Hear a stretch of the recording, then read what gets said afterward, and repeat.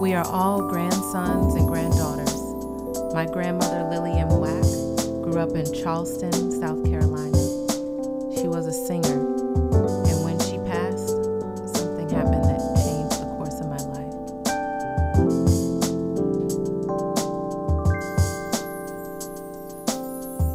Shifting under my feet, she left my sight.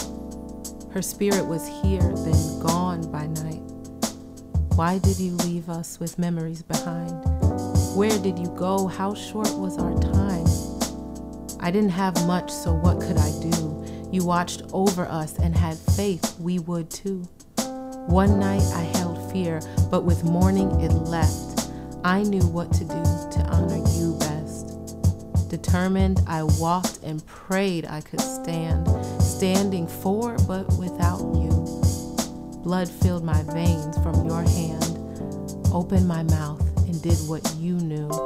I sang the Lord's Prayer to honor you. With our Father guiding me, my voice lifted and reached you that Sunday morning. Once I finished, I walked to my seat. Tears fell, head hung, a shoulder embraced me.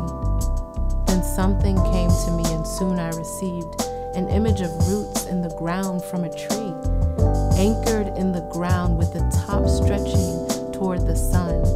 Some roots uprooted but still rising towards the one.